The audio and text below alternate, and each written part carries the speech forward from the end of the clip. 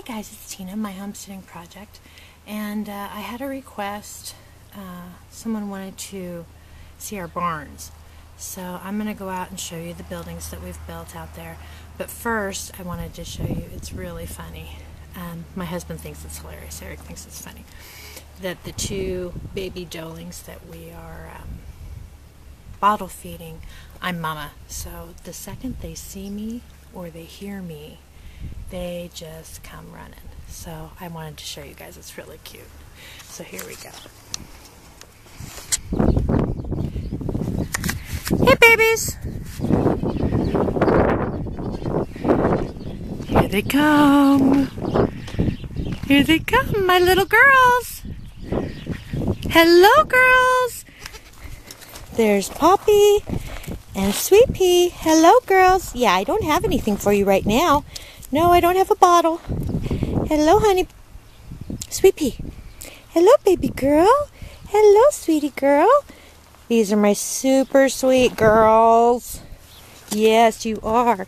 Yes, you are. Okay, we're going to go out to the barn. And here's some of my other girls. Hey, Lily. Oh, that's attractive. Hey, Lily girl. And Daphne and little Charlie. He's coming along really nicely. Hello, Violet. Hello, baby girl. Hello, baby girl. Hello, Daphne.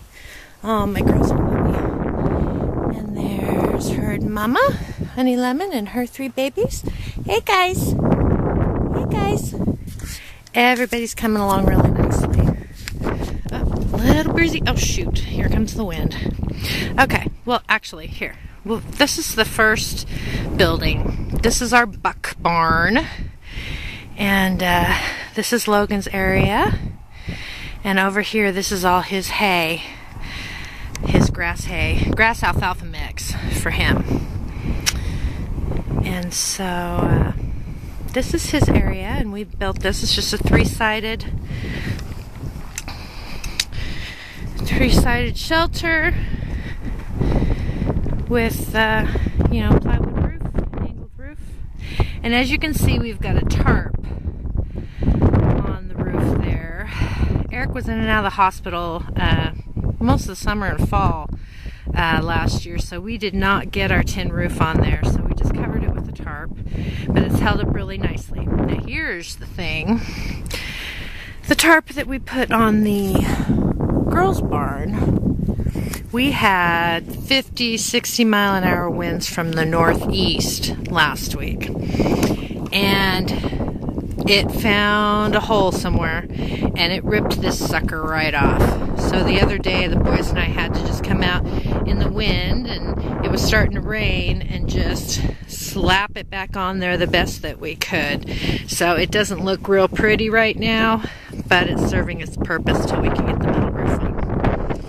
But the girls have a fenced enclosure here for when we need to kind of pen them up, but we don't want them to be locked into the barn. This is made out of the same, all this material, all these log home pieces were here on the property when we got here. They're just kind of rejects and discards from a log home place, kind of miscuts and odd and end lengths, and so we just kind of sorted through them and we've pieced this all together. So the actual shell of the building did not cost us anything other than I've got some bolts holding it together here at the opening and that type of thing, but the shell itself did not cost us anything. Then inside here we have all of our stalls. Now let's see, we have 1, 2, 3, 4, 5 stalls and my milk stand. This is where the little girls are living right now, and they've got their wall feeder for their hay. They actually have a bucket of hay there too, and their water bucket. And the inside of the barn, we did the OSB, just the cheap 7/16, $10 a sheet OSB, and the same with the roof. We did the OSB too. So, and we use these kind of as headers across the barn to hold the load. And these are really super sturdy. I mean, really, in a windstorm or anything, this is where you want to be because this is super secure. Although this summer we will be redoing this roof because, as you can see, it's very low headroom. You got to keep ducking under these because you do not want to hit your head on this. I've done that many times, and it is not fun. So we're actually going to remove 3 of them and leave 1 as a header, and then just run our 2x6s on top of these to raise the height of the roof. So that will be a little bit nice. So this entire roof is coming off this summer, and we'll be redoing the roof. But all my stalls are made from pallets that I got for free. So that didn't cost me anything. This lumber was free. All we really had to buy was the OSB. So anyway, that is where my bottle babies are living right now. And then over here, this long stall belongs to Lily and Violet. They go in there. And my gates for most of my bigger stalls are just cattle panels that we've cut in pieces. And just hooks and, you know, eye hooks that we use to attach them. And then I use this plumber's tape or hurricane strapping, whatever you want to call it, as my hinges with a couple screws. So this pallet was all free. All of this was all free. Even the support lumber up here, we got that from Farmer Fred. When he was cleaning out his garage, he had a bunch of lumber, brought it over and asked if we could use it. We were like, sure. So we've got this stall here. This stall, I don't remember the dimensions.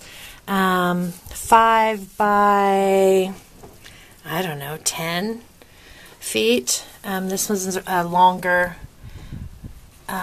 stall. These are all 7 by 8 feet. This one and that one over there are both 7 by 8 feet. So yeah, they're really large stalls, but we like to give our girls lots of room. And sometimes we have 2 in one, and sometimes we have, you know, babies in one. So anyway, now I did put this up before the kids were born so that they could not climb through the pallets. So I have some fencing that I purchased up here, and I already had fencing up here because I put the feeders that I built for outside and for Logan. I built another set for in here, so I've got one facing this way and one facing that way. And I did have to put this bungee on top because the goats would just pop this lid up and eat out of the top, and then they get hay in their water. So we did have to bungee the top. Honey Lemon and Daphne are living in this stall right now, and all the rest of the babies that are not bottle fed are in the other stall at night. So, oh, and I just attached these to the wall, these pallets to the wall with these, I don't even know what these are called. I found them at the hardware store and thought they would work. So, girls, see, they follow me everywhere. I don't know what those are called, but that's how I attached all the pallets to the walls. And my milk stand just goes right here in the middle until summertime. A lot of times in the summertime I'll move it out into the pen area just to give them more room in here. But it works out real good just to open the gate in the morning, let them jump up here, eat their grain, milk them out. So here's the last stall. Well, I guess I shouldn't say last stall. But here's the stall. Usually Honey Lemon's in this stall, but right now all the babies are using it at night because I've got the mamas and the babies separated at night for milking purposes. And they have their buckets. In the winter, they're plugged in for heat. We don't really need that now, although who knows with weather. They all have separate buckets that are heated for the winter. Now this little cubby area that I have between 2 stalls, I just kind of put a little gate up here that I can kind of attach and keep them out of the feed. But that's my feed bucket and my homemade apple cider vinegar that I put in their water. And, you know, just a crate to sit on, my tools, you know, my pitchfork, my rakes, my shovels. I'll go right there. Yes, get out of there. Come on, baby. Come on, baby. Back up. So I do have to attach this. Woo! Sorry, hold on a second. I do have to attach this. Did I zoom in? With a bungee cord. I did zoom in. Sorry about that. I do have to attach it just with a bungee cord to that pole, just so the goats won't get in there, because they will get that lid off and they will chomp down that grain. So this is our last stall, and again, made from a pallet. And I had a piece of, this was free. This was on the bottom of a pallet, one of the larger pallets, so that piece of lumber was free. And then on the inside, I've got the fencing, and I've put up some cardboard and of course the goats have already chomped a hole in the middle, but to block the wind, because this area here I have all prepped for another project, which I'm not going to tell you what it is yet. It'll be a surprise. But I did have my milk stand in this area, and the goat's grain in this area. This was kind of my utility room. See, I've got shelves up there that I've got some of my supplies, my hoof trimmers, and, you know, all that kind of junk is up there. Brushes and towels and my kitting kit and all that stuff's up on the shelves. And I did have my tools hanging over here, but I had to empty it out because I have another project in the works. So you'll just have to wait and see what it is. I'm so excited. I hope it happens soon, but we'll have to wait and see. Baby girl, what are you doing? Why are you chewing on that? But see, they follow me everywhere. I was out walking around picking up the property the other day. They were just following me around like crazy. They just follow me everywhere. Stop chewing on that. I'm going to have to fix that now. Anyway, so that is our barn. And we do have windows cut in the back. We have 2 of the windows covered right now because we had so much wind. And it usually comes from the west there. So we did cover those windows, except for one to give some ventilation. Now over here, well, this is our hoop house, but the tarp ripped and came off. We're going to redo that idea here this summer too, but that's where all the girls' hay was for the winter. Obviously you can see they got into what was left. We have a couple stacks around the property here and there. There's some there. There's some way over there. There's a pallet of hay over in the front yard because we got it so late in the season that there was already snow, so we just put it in the front and had to haul it back here, which kind of stunk, but oh well, what can you do when you got other stuff to worry about? Now this is our chicken coop and duck house, and we've got a fence around the pool, and just cattle panel gate. More free pallets that I used with chicken wire. And this was the brooding area that I kind of built for my chicken. Last year it wasn't very successful, but the ducks go in there out of the sun sometimes. And I can always utilize that for growing out chicks and things like that later in the future. But this is not, the ducks come out into this pasture and the chickens go out there, and actually we need to let them out. The girls, please just stay there, okay? Don't upset the ducks. We are going to let out the ducks.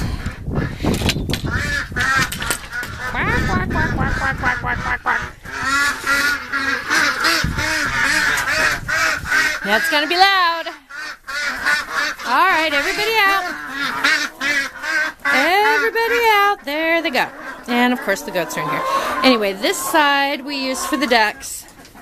And there's our little nesting box, feeder, water, food.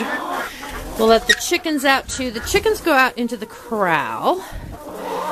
Just because I don't want my drake to try to mate my chickens, because that would be bad.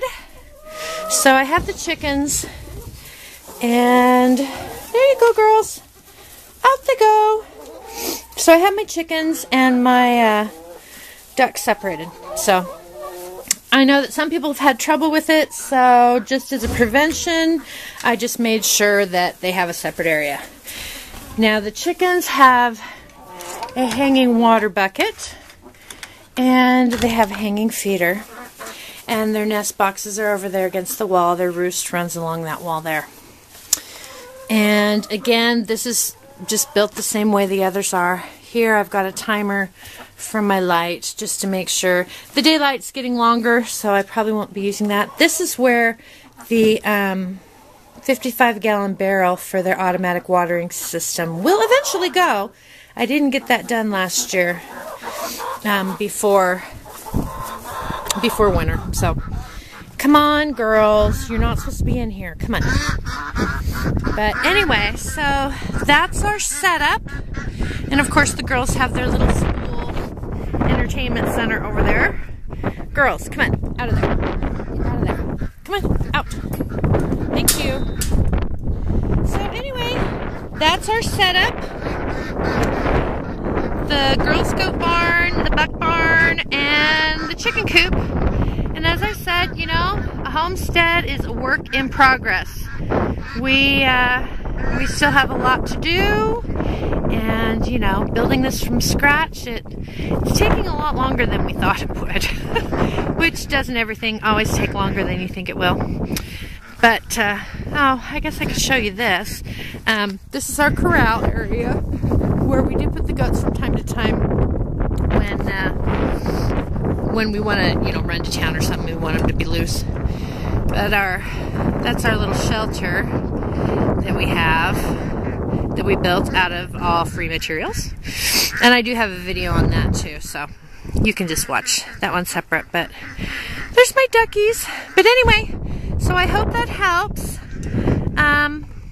You wanted to see our setup in our barns, so hopefully if you have any questions or comments, just go ahead and leave them below and I'll answer those. And you guys have a great afternoon, and we will talk to you later. And as always, remember, God is good. We'll talk to you later. Bye.